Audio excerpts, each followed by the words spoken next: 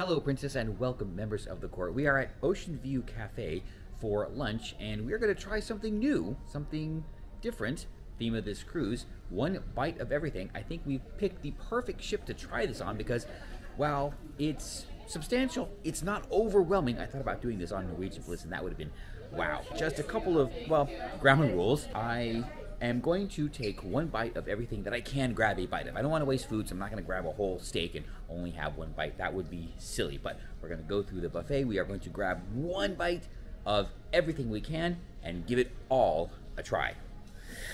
All right, I'm up for it. Let's go. So, for example, while the pizza looks great, yeah, not gonna count, or not gonna be included. We may have to try this on MSC. These plates are really, really small. Pasta with ham and peas and that. There's gonna be cottage pie, steak and Guinness pie, and chicken and mushroom pie. Things like sauces and condiments aren't part of it either. Let's get some seafood pie, broccoli and cheddar quiche, cauliflower mornay, and mushy peas. There's gonna be spinach hummus, beetroot hummus, baba ganoush, sun-dried tomato hummus, classic hummus, but no pita bread. There's wild rice, sauteed root vegetables, Thai vegetable curry, sauteed spinach with tofu, and ratatouille. There's dal, pork vindaloo, chicken butter chicken with nuts, vegetable handi, and paratha. Norwegian, these are chips. They're really easy to get. There will be guac,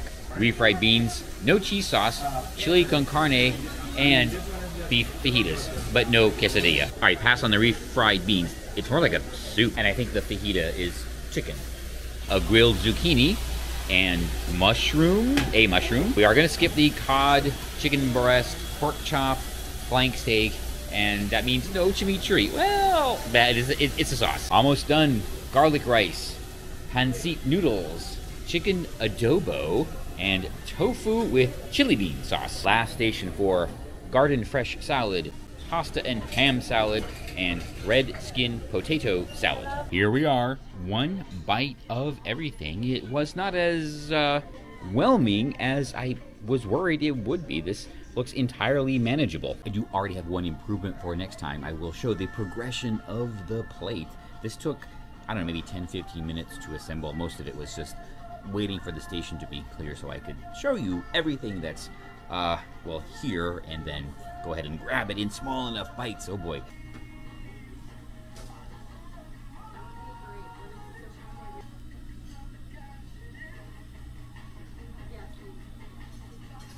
That was probably the hardest part of this whole thing. Yes, the tint is blue. It's because of the windows. And sorry, I don't really have a better way to frame this other than, well, setting it up like this and really leaning into it. But, well, here we go. I was going to originally try to have one bite, but everything's kind of like, I don't know, all together. So we will do the best we can. And I guess it is, yes, I'm missing those MSC plates, but, well, here we go. I guess we'll start off with the salad. Okay, hold on. This is the fresh garden salad. Well, definitely fresh. Hold on. Uh-oh. Oh, darn. It's already a failure. It's going to be 2 bites. Oh, well. Then there's this pasta salad. It's also from the salad station, so here we go. I was almost a bit late because I was watching this absolutely epic meme about the January 6th Capitol Tour and selfie event, which is what it is, and that's how this meme was so perfect, absolutely perfect.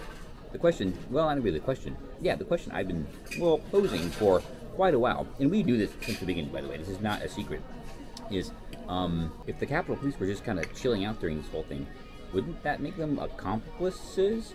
But even in a grander scheme, they didn't tell anybody to leave, apparently. Maybe they did, but I guess it wasn't that forceful. Even the trespassing charges are really suspicious. And to justify it, what these people keep saying is, oh, the guards did not have authority to wave them in, which they did, by the way. The thing is, just take that out of context, or out of this particular context, and if they're saying that guards can't wave you in, does that also mean that they can't tell you to leave premises? No, don't think yourself into a corner, lefties. Well, I know it's asking a lot. Anyway, this is the quiche, I think. Well, the broccoli or vegetable quiche. This is one of the root vegetables, I think. Now, actually, I don't even remember what's on the plate, but okay, it's one bite. This is one bite. Another one bite. This is the chili con carne. And oh, speaking of vegetables, something that, oops, well, now it's back to one bite. So something you're going to hear from veggies and vegans is that we are not supposed to be eating meat because our teeth don't look like wolf's teeth.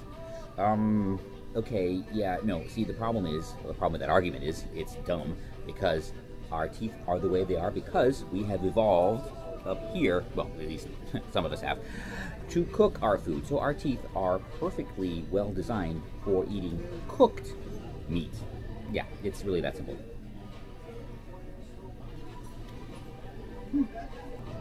All right, so this rice is here. I don't know what it's on. Oh, there, I know.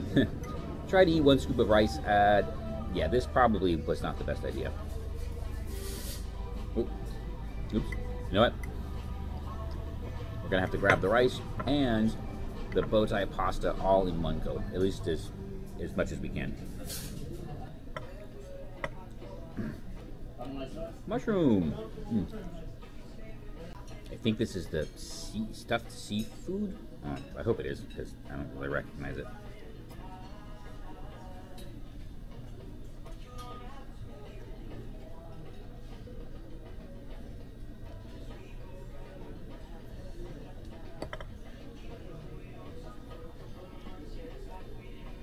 Zucchini. Changing gears because why not? Humans and ESP, or extra sensory perception, or telepathy. And thought about this a little bit, and I say, why not? We don't actually know if there isn't something going on. Think about it. Our brains are so complex, and they are basically, I don't know, electronic devices that emit radiation. And who's to say that we don't have the ability to detect the radiation emitted by other people's brains? And it is possible that this like twin telepathy is simply because their brains are wired so similarly that they can actually detect the radiation produced by their twin. So that leads to this whole like they do the same thing, same time, that kind of thing, because they're transmitting their behavior, if you will, from one to the other. And why isn't this more common? Well, our brains are so complex that maybe the patterns are just so different that we can't perceive it. But twins' brains are similar enough to perceive the thoughts of their twin because they have the same hardware. So I don't know, why couldn't that work? Makes a lot of sense to me. And well, at least in sci-fi, yeah, you have beings that are wired to intercept and interpret the signals from all sorts of living creatures, right? I mean, yes, we may very well turn into a race of basoids, and wouldn't that be fun? Oh no, we actually don't want that because you don't want to know what other people are thinking. Oh. All right, we're back. That was the adobo chicken. It had a bone in it. I should have checked. That was not expected. This must be the potato salad. Well, a potato from the potato salad. Okay. This is the dal.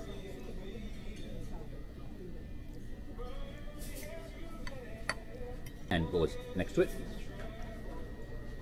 Butter chicken. There was cauliflower up there. No. A bite of baba ganoush. Okay, it's probably going to be good, but baba ganoush it has an interesting texture, and I would understand. At least I understand why a lot of people don't like it. And a whole bite of it, well, all right.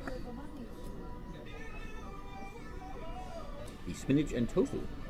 Oh. Yeah, sorry if this keeps moving. It's propped up a little bit precariously, and I have to keep adjusting it. It doesn't take very well to that. Oh well. Okay, this is one of the pies. I don't really know which one, but well, it's one of them. I think. Oh, you know what? I think this is the seafood. Was there a seafood pie up there? Pie was one of the answers to trivia this morning. The question was, what does pizza mean in Italian? Anyway, yes, I got it right. Anyway, this I'm pretty sure is the shepherd's pie. I don't know. I really don't know. It's good though. Right, the green hummus was the garlic hummus?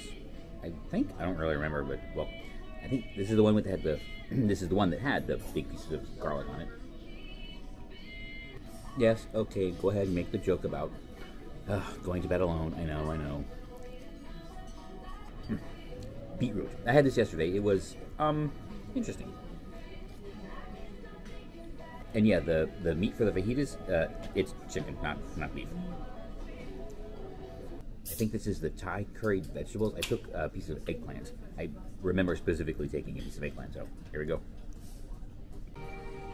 I remember taking this, but I don't remember what it is. It's like stewed vegetables or something. Oh, no, it's not the ratatouille. Oh, this is the Thai vegetables. The other was the ratatouille. That's what it was. Okay, there we go. Stewed something, I guess. I don't remember. Not a clue. It's good though. Weird. The ones I really don't remember are the best ones. I'm pretty sure these are the Thai noodles. I mean, they're some kind of noodles, but I don't remember. Maybe that's a good thing. Anyway, I've been watching a lot of park and coaster videos lately, preparing for this summer. Hopefully that works out. And the thing is, coaster fans out there, be warned.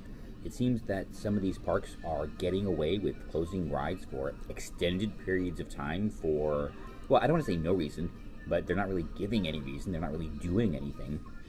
And if we let them get away with this, that could be a thing.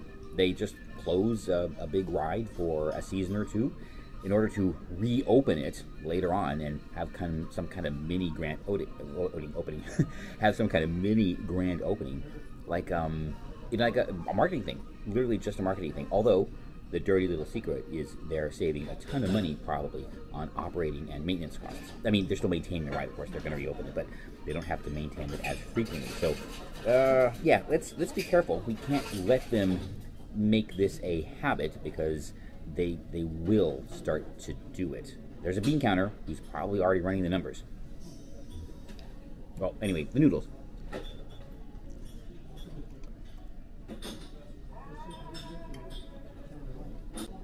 Well, they would be better warmer, but that's on me. Anyway, and the carrots and the last of the guac.